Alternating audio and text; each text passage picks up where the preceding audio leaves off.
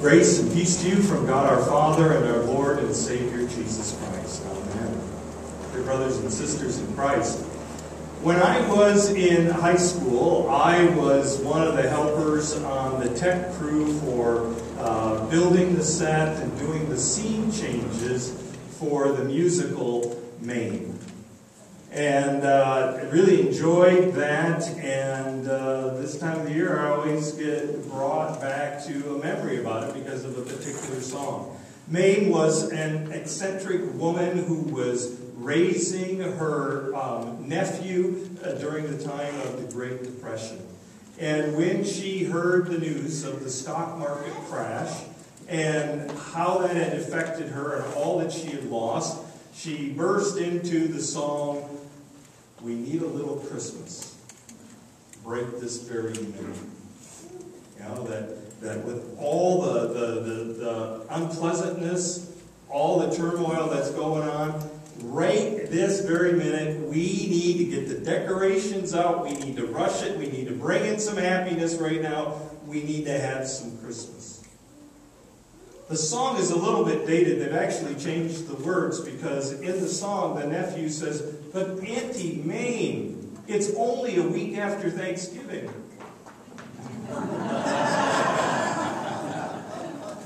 They changed it to it's the week before Thanksgiving. They didn't decorate as early back then when that was written. But the point is, in the midst of what's going on, we need some happiness right now. We need distraction. We need to jump right into Christmas and celebrate it right now. Is it Christmas that way sometimes?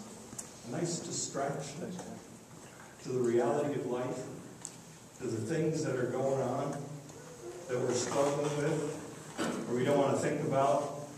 And Christmas is that burst of happiness and that busyness as we focus in on decorations and baking and putting up the tree and the lights and going to parties and shopping and wrapping gifts and all the things that are involved, that it can be a needed distraction. But a lot of times we tend to find out that either after the Christmas celebration is over, or maybe even before, that all the happiness we try to force into things, the reality is still there.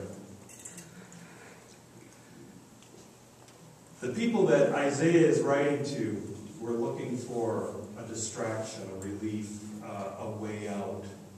And we heard in Isaiah chapter 35, Isaiah speak of deserts and gardens and a highway. In order to understand what's happening and what Isaiah is talking about in chapter 35, we really need to know what's going on with the people of Judah.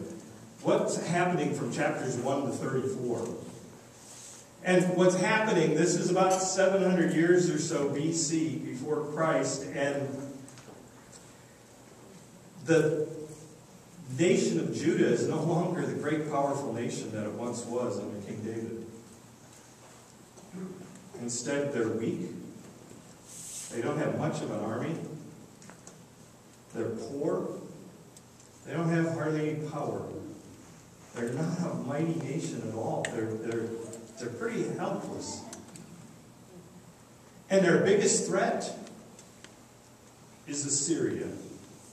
And Assyria is a mighty, powerful nation that is simply going through and gobbling up other nations.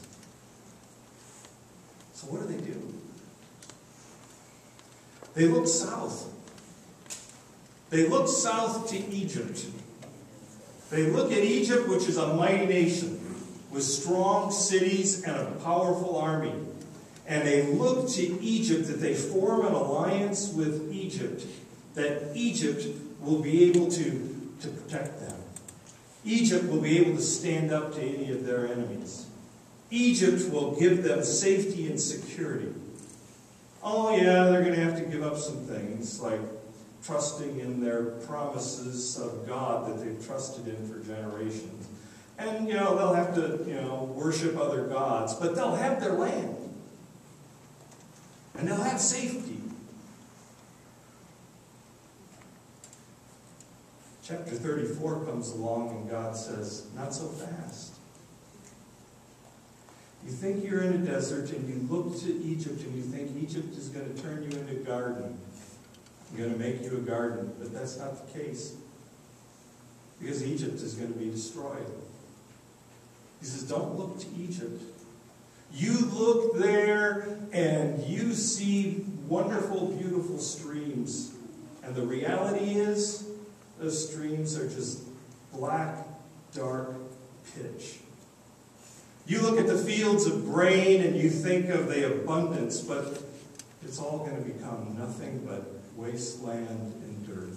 You look at a strong, powerful city, but it's going to be abandoned, and all that's going to be left are the scavengers and the animals that are simply devouring each other. You're hoping for a garden, but it's a desert because they don't know me and they don't trust me. This is what the Lord is saying through the prophet Isaiah. And the message that he gives is that not all deserts are deserts, and not all gardens are gardens. And there is a highway. That's the message of chapter 35. Not all gardens are gardens, not all deserts are deserts, and there is a highway. What's the highway for? Highways are to get somewhere fast, right? Unless you live in the Bay Area. But in the Midwest, a highway is so you can get through where you don't want to be. If you're in one city and you want to go to another city and there's nothing but farmland between that city and the other city and nothing you want to stop and see, you get on a highway, you set the cruise control, and you're gone. And you can get through it. And that's the promise that the Lord makes to his people. That not all gardens are gardens and not all deserts are deserts. And there is a highway. So through the prophet Isaiah, Isaiah says to the people, you see a desert. You see wasteland. You see destruction. That's not what I see. Isaiah says, I see flowers. I see streams. I see growth. Isaiah says, not only do I see flowers, I see the crocus. In the Midwest, the crocus is such a welcome flower. It's the first one that blooms. Sometimes even pops up through the snow. And the beautiful crocus, Isaiah is saying, I see the purple and the yellow and the white, and I see the color bursting forth, and I see the carpet of color. You look and you see dirt and wasteland. He says, I see trees, tall trees, sturdy trees, trees with nests in it from the birds, trees full of life. He says, you see burnt, dry ground. And he says, I see streams bubbling up. And I see them, the water pooling together in deep pools that you can drink out of, that you can jump into and refresh yourself.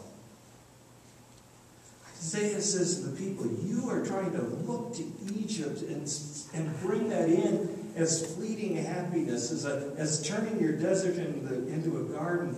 But not all deserts are deserts. You got to know how to look. And what you have to look at is the truth of who God is and the truth of his promises. Egypt is the wrong way to go. Egypt, what their relief will be, is going to be fleeting. But continue to trust me. Continue to trust in my promises. Because those who cling to the Lord, those who hold on to all of the Lord's promises, he will never abandon. It's been his promise all the way through, all through Scripture. He never will abandon those who trust in him. And there's always a highway, a way through, a way out. Now, we may not be facing an Assyrian army, but we see deserts, and we see gardens. And life at times can be like a desert. Life can seem pretty barren, hopeless, and the things that just keep piling on and piling on. The things that we pray about and we continue to pray about day after day and week after week. Maybe the names for who we pray for change, but the things we're praying about continue to be the same. There continues to be illness, there continues to be unemployment, there continues to be financial struggles, there continue to be relationship things. The names may change, but as time goes on, we continue to groan to the Lord and pray to the Lord. Because of the desert that life often feels like. We've all been there at one time or another. Maybe you're there now. And we can try and bring a garden into our desert. We can try to look to other things that will bring happiness to us, to give us some kind of relief, some kind of break, some kind of escape from what's happening. But it's fleeting. And the Lord says, I provide a highway. I provide a way through and a way out. And the highway, it's Jesus Christ. The only hope and the only salvation is Jesus Christ. The one who came into the desert of sin and brokenness into our world. The one who came in and he brings about the garden through his life and his death and his resurrection. The one who comes in and who changes things. The disciples of John go to Jesus. Are you the one? And Jesus says, go back and tell John what you see. The lame walk. The deaf hear. The mute speak. The dead are raised. Jesus did it. And he continues to do it. He continues to reach out to us with hope. And the message of Isaiah, the message for us this day is the Lord says, trust me. Because those who trust me, I'll never abandon. He says, sometimes you look at life and all you can see is the desert. And the Lord says, look at me and see the flowers. Look at my promises and see the streams. Look at the hope that I give and see the refreshment that comes. Because we can have box after box after box after box of Christmas decorations. We can have a mountain of presents. We can have lights galore. We can do all kinds of parties and fill our schedule with all kinds of things and try to bring in happiness. And we're still in the desert. But Christ, he's the way, the truth, and the life. He's the highway. And joy comes in knowing Christ. Joy comes in him putting us on the right path. Joy comes in the knowledge of his love and his forgiveness. Joy that can never be taken away from us enables us in the midst of the desert to see the garden. The garden of God's promises, the garden of God's love. So my challenge for you this week As you sit around in your family gatherings, whether it's a meal or taking a break from watching TV, make a list of the flowers and the streams that are in your life. That God is, see how God is at work, because sometimes we're so focused in on the desert, we can't see the garden. So put some emphasis on what Isaiah says. Look and see the right way. Because not all gardens are gardens, and not all deserts are deserts. But there's a highway. Christ has come. He has changed everything. And He's the one who brings joy. And we also have the joy that He's coming again. He's coming again. And He's going to take us to be with Him forever. And there will be eternal joy that will never end. And no more deserts at all. And so we pray, come, Lord Jesus. Come. Come quickly. And as we wait, we trust. We trust in the one who turns deserts into gardens. Amen. May the peace of God, which passes all understanding, keep our hearts and our minds in Christ Jesus. Amen. We worship the Lord with our